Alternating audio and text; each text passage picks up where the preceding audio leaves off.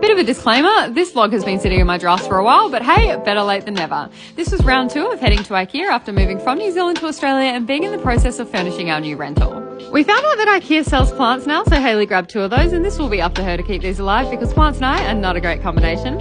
We also grabbed some lamps, a coffee table, a bookshelf, some bedside tables, and a little vanity for the front door. Most of this is just storage furniture, but I'm really happy with the way our little space is all coming together.